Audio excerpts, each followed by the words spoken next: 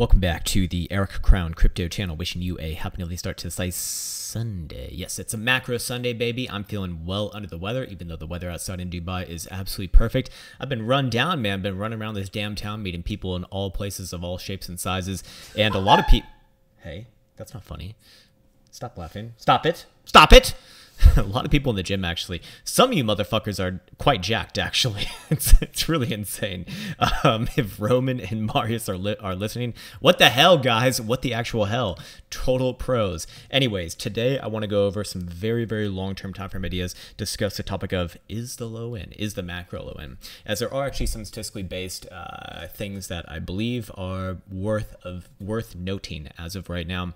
In the short term, I won't be discussing that, but Bitcoin has obviously hit the $23,300 target that we've been having based off of the 2-day time frame analysis and also the 5-day time frame analysis. So I do expect, you know, a short-term high in.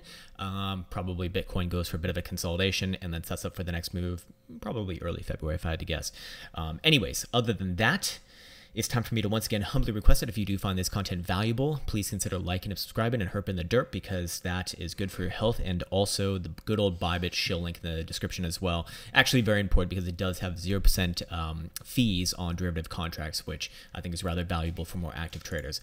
All right, sweet. So let's jump into it right on over here, starting off with the accumulation and distribution indicator. So this is one of the big setups here that I do look at from the macro perspective as essentially identifying when the market is shifting and turning, going from essentially macro bull to macro bear and vice versa as well. In this case, I should explain what this relationship is. Basically, all of the extreme reads met by a slope change on this indicator. So I'm talking about, for example, well, this area right here, this area right here, this area right here, and potentially here, and also to the upside here, here, and here. So the slope changes in the extremes have marked off macro shifts in direction in Bitcoin's history, and has been pretty much perfect in getting these since the dawn of time for Bitcoin.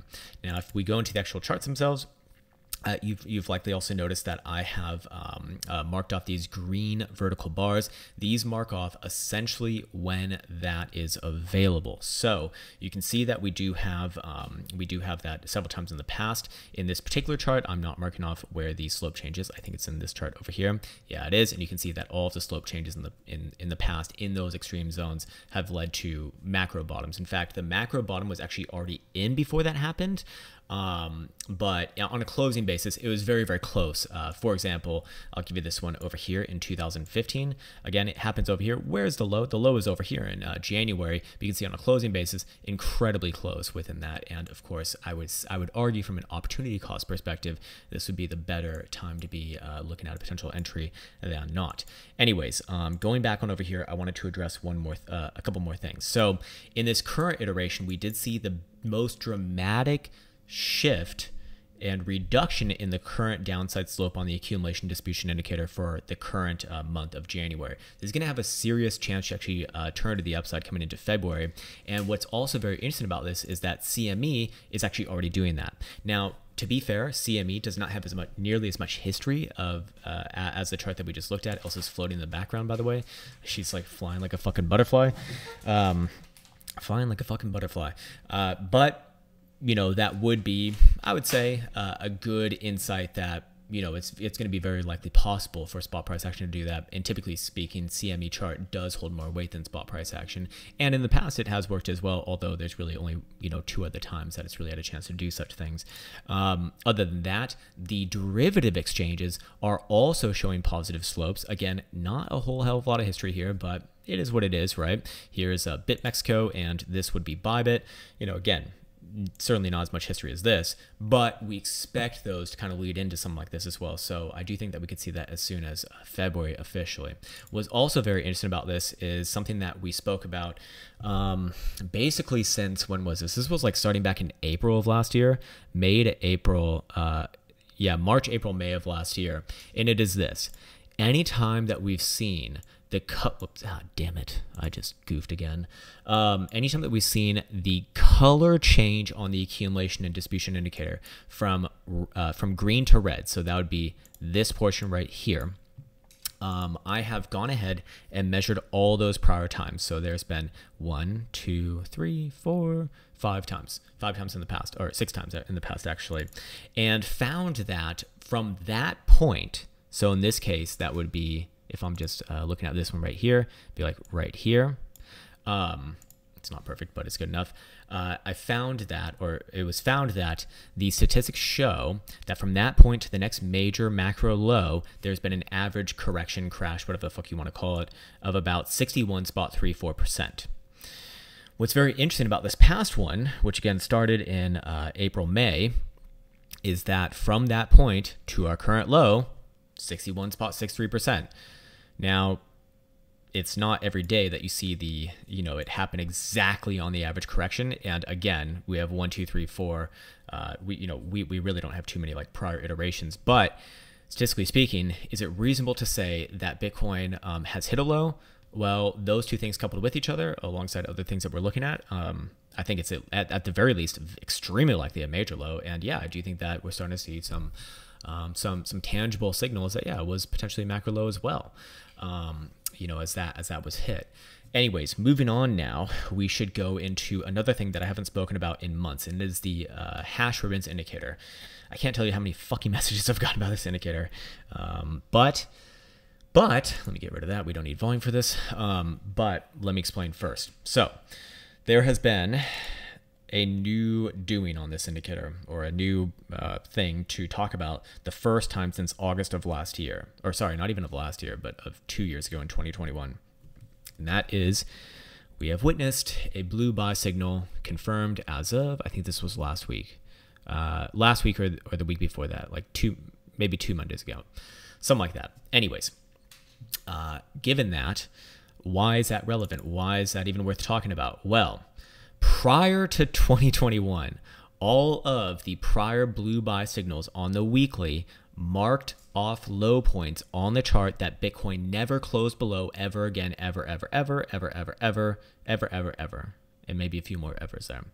There's been like, I think 18 or so iterations here, so it's rather well tested. The only time where this did not hold true, guess where? It's actually the last one over here in August of 2021. Obviously, Bitcoin did close below that $39,000 region, but before that, that condition has actually never really been violated. So I did think that was worth bringing up. And in this case, what do you know? We have gotten it yet again right here. So 1 out of, I think it was like 18, maybe even 19 times. Let's say still has a strong statistical relationship to, putting in major lows from that point. And in this case, that would suggest that, $17,000 should not be violated again, if that relationship holds true. Again, I'm just looking at statistics. We're not talking about certainties. I'll let the perma bulls and the perma bears discuss that. But what I do trust in is statistics here. So in this case, yeah, I think that that's rather interesting and certainly worth knowing. Basically $17,000. If that relationship holds true, we do not expect Bitcoin to close below there again, actually. That doesn't mean that Bitcoin, here's what I think a lot of people are, here's what I think we're actually going to see. I think we're going to see a big move to the upside, boom, and then a big crash again, and the crash just puts in a higher low above 17. Maybe it's around low 20s. I don't fucking know, but that's my personal opinion. I'll just kind of give it away right there. Anyways, let's go over analysis of this. It doesn't really need to be spoken about yet again. I think the important part is that, yes, the weekly blue buy signal has been confirmed, and it is painted in there now, and again, all but one have led to lows that have never been closed below ever again, ever. Again, the only one where that condition was not true was actually 2 years ago, August 2021. So fair enough. All right, cool. Let's move on to the next hopium chart over here. This would be in 2 ways, actually. So first and foremost, and the one that I certainly put a shit ton of more weight on, would be the exponential moving average crosses, which I'm specifically looking at the yellow 21 and the green 55. When the shorter period crosses above the higher period, well, that is, in this case, a silver cross. I put a lot more weight on these than fucking death crosses. Let me actually adjust this because I'm OCD. And we found that that's happened many a time in Bitcoin's history. We've seen many a time where there has been the silver cross to the upside, which has led to an average move to the upside of about almost 82%. Now, you will notice on the chart, if you're looking at this one, and I think there's a couple more of them. Yeah, this one over here, there were definitely some failures. About 12 to 15% moves that then essentially failed and went significantly lower. And so I would say that there's a lot of variance in this. In fact, the first standard deviation represents that very obviously right here. But from that signal given to where Bitcoin is currently at right now, which happened way back on here, we've already seen about a 31% move to the upside. So what does that mean? It means that the likelihood of this one being a failure is, I think, rather small. Again, I'm not saying that Bitcoin can't pull back. In fact, I do think that Bitcoin's setting up for a pullback here on the daily. But because this one has kind of already gone above where we expect a lot of the failures coming around, I do think that, looking closer to the average of these moves is probably more relevant. So let's look at what that would be. And, about 81, 82% from current low would put Bitcoin where? About 32,000 bucks. Oh, that's weird. That's right around the 0.5 Fibonacci retracement. That's a natural target, actually, based off of the break of this massive falling pizza here as well. Again, not something that I put a whole hell of a lot of weight on, but I do like the confluence there, especially when it confirms my biases, because that's what TA is all about, just reading the tea leaves and seeing which one aligns with what you want to believe most, right? But yes, if we're looking at this from a pattern perspective, which again, I think I look at most patterns as Jesus toast. Jesus toast can be very tasty, but many times not very profitable. Anyways, in the short term, we had this falling pizza right here that had a measured move and intended target towards 23,500 bucks. More importantly, that was in alignment with our 5-day and 2-day setups that we were looking at, showing statistical relevancies for that region. But if Bitcoin can actually break above the greater one, which the smaller one gives gave it an intended target for, well, that would actually have a much greater intended target. Now, some people would say that you target the top side of the pizza. I think that that's like way too fucking egregious and way too aggressive and doesn't work out certainly as much as many people would have you believe. But what does work out a lot is the spot 5 retracement here, and maybe even to a similar extent the 618. So between about 32,000 bucks to 38,500 bucks. Yeah, I do think that's possible for Bitcoin to see, maybe later this year, like Q2 or something like that. But those would be the major areas, like these two areas right here. Oops, let me just bring it out. These two areas right here would be the major ones where I'd really be considering, like, look, if you do want to be macro bearish, that would be a great place for, a monthly lower high and come back down into the mid to low 20s. In fact, that's what I do think probably does happen. So fair enough. Anyways, that's really, really well and far away right now. Cool. So we've gotten that. Let's talk about the last thing here as well. That is going to be on the monthly time frame chart for the monthly stochastic oscillator, of which the monthly stochastic oscillator is going to have a chance, not a chance, but a very high probability to cross the upside coming into the end of this month. It will officially do that if Bitcoin closes this month above 18,000 bucks, which looks, I would say like pretty likely right now. Almost 5,000 bucks away, to be fair, and also would also be confirming 1, 2, 3 drives of hidden bullish divergence, and also playing out a trendline regression test over here as well.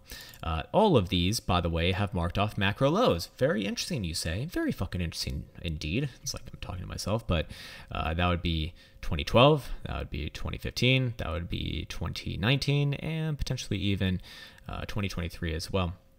Even just the times where it's crossed the upside, not in the bullish control zone, have also marked off mid-cycle major lows, like you saw in 2013 and more recently in 2020, and even again in 2021 before that all-time high drive.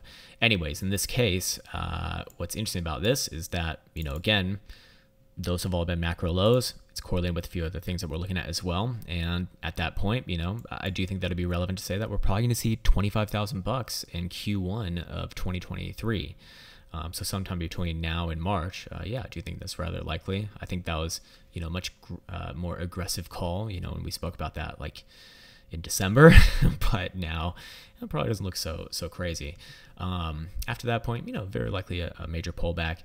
But again, these have marked off macro lows. So, that coupled with the other things, I do think that there's a real reasonable reason, is that too redundant, to be considering that, hey, that this very well could be it. And while price action come back down somewhere, close to the lows, relatively speaking, well, statistics and history would have shown that It's probably more of an opportunity than not. So yeah, I think that's a good place for me to be leaving off on this particular video. A little bit longer than usual, but it is a macro Sunday, which no one's actually listening to. So it doesn't matter. It doesn't matter. Only the TA nerds are here with me right now. And you know what? You're in the right fucking place, my friend. I'll take your hand, you'll take my hand, and we'll go off into the sunset, and I will be shutting off the video right now before I say more stupid shit. With that said, take care, much love, and see you hopefully soon.